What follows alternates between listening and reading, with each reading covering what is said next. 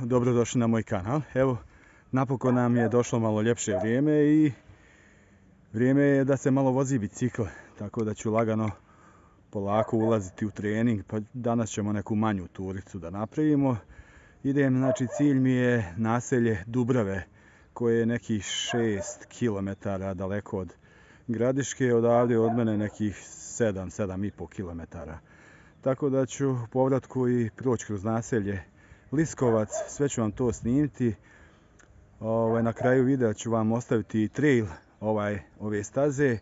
Ništa, uživajte.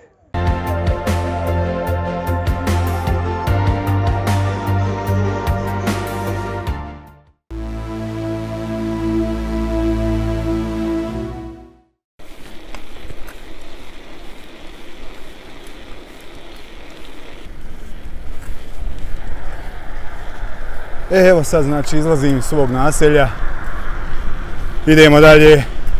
Ovo sad je naselje pored stočne pijace, znači to je jedna prečica da ne idem glavnim putem, ali sad ćemo izaći gore na glavni put. Evo izašao sam na glavni put, znači sad već ulazimo u Brestovčinu i idemo ovom biciklističkom stazom, znači bukvalno biciklistička staza ima skroz do Dubrava. Malo ću da svratim ovdje do kolege u Evropi 92, on tu radi. Malo ću da svratim do njega, nisam ga dugo vidio.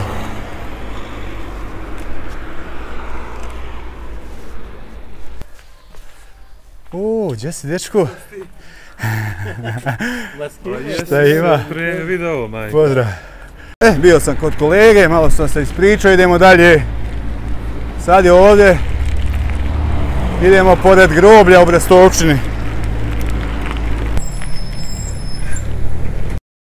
Ovo je znači novi kružni tok ovdje u Brestovčini. Znači vidite tamo desno put, to je novi tranzit, nova obilaznica oko Gradiške. Znači ona ide gore prema autoputu i novom mostu preko Save i carinskom terminalu. Znači ovo dole je put prema Banjaluci, stari.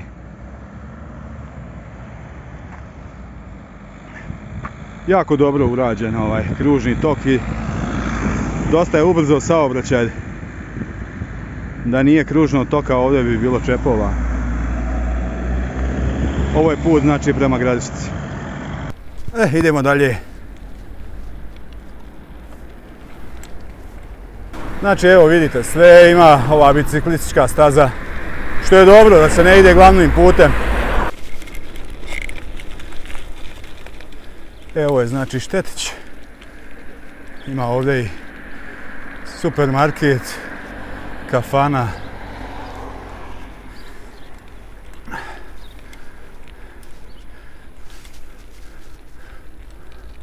Ovdje znači ovim putem dalje idete u Lamince, znači kad idete iz Gradiške ovdje na Štetiću lijevo, a iz Banjaluke je desno. Idemo dalje.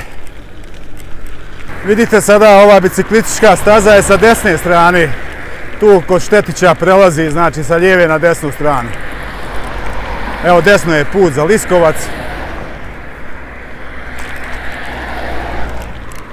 I sad već polako, evo dole tabla, ulazimo u Dubrave.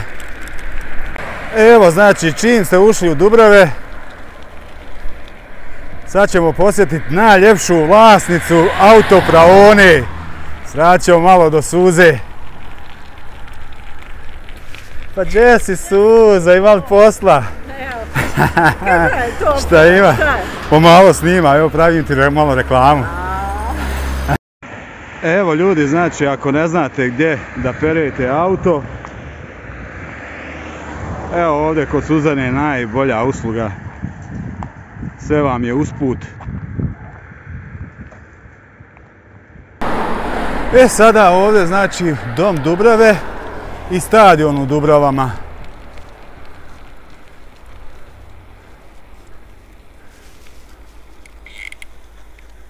Malo ću da vam snimim.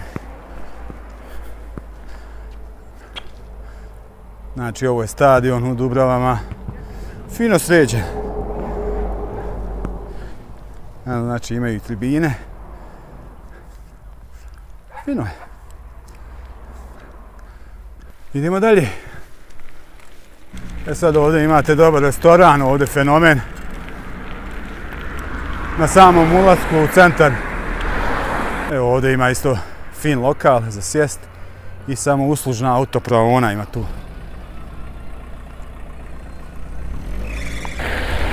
Evo znači dolazimo do centra Dubrava. Tako se računa ovdje. Drugstore ima.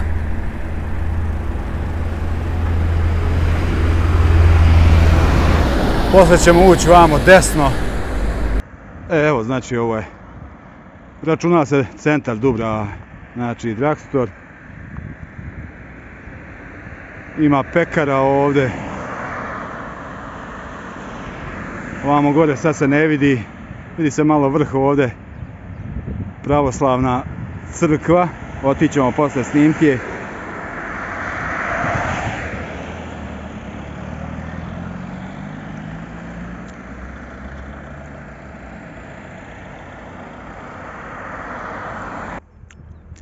Pravoslavna crkva Svetog Petra i Pavla.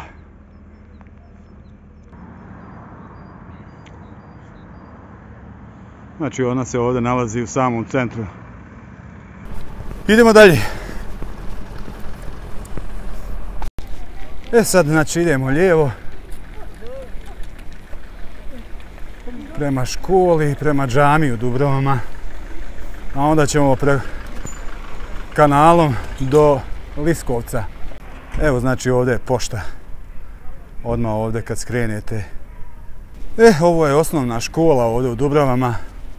Mislim da je osnovna škola Sveti Sava.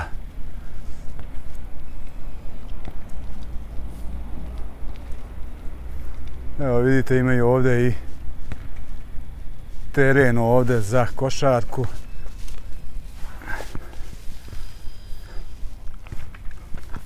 Tamo teren za mali fudbal. Znači ovo je ambulanta ovdje u Dubrovama. Vidim škola da je renovirana. Fino sređena, nema šta. Idemo dalje.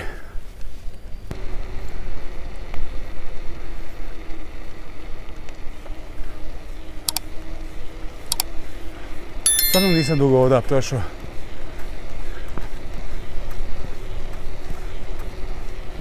Evo sad znači dolazim do džamije u Dubrovama.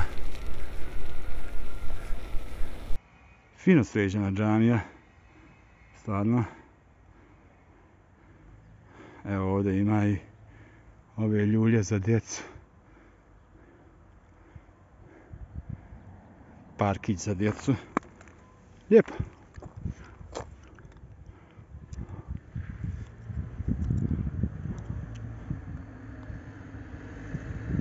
Idemo dalje.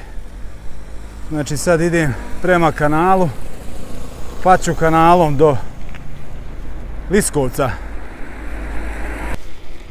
Može se za Liskovac i ovim desno putem, ali ja ću ići kanalom.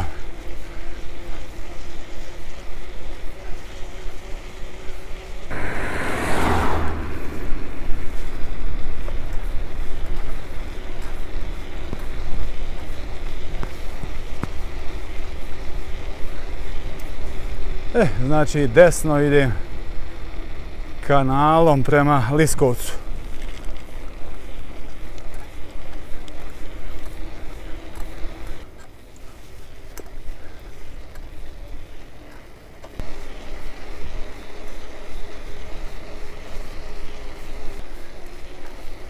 Sad dolazimo ovdje na raskrsnicu gdje se lijevo ide za Čikule, a desno za Liskovac.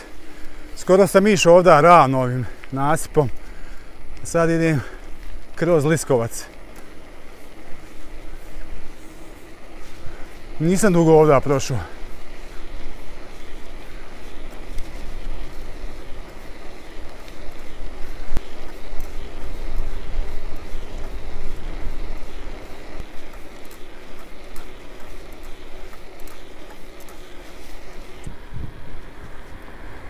Ne znam šta je ovo.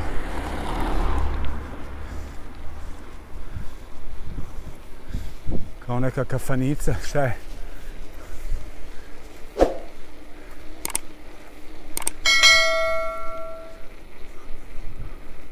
Ja mislim da idemo ovdje lijevo. Da, eno gore je džamija u Liskovcu. Evo, znači džamija ovdje u Liskovcu. Jako slična ovoj džamiji u Dubrovama.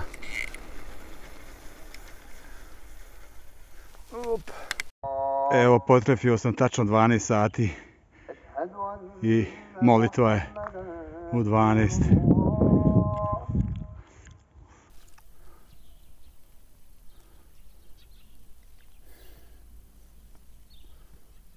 Idemo dalje. Evo sad znači dolazim na mjesto gdje ovaj put presjeca ovaj novi tranzit, nova obilaznica. Znači da baš dugo nisam prolazio ovdje. Ja sam prolazio ovdje kad uopšte tranzita nije bilo. Znači nova obilaznica. Gore smo snimili onaj kružni tok. A koliko ima od kružnog toka? Možda nekih 400 metara. Ništa, idemo dalje.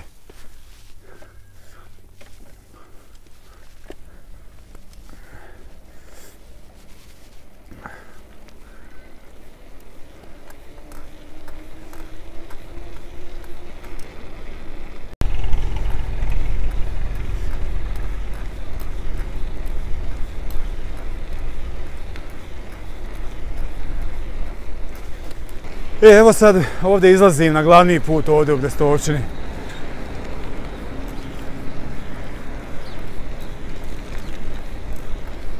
Opa!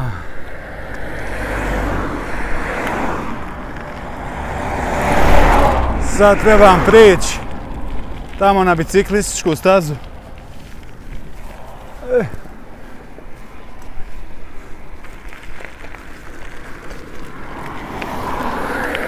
Eto, napravili smo jednu kružnu turu.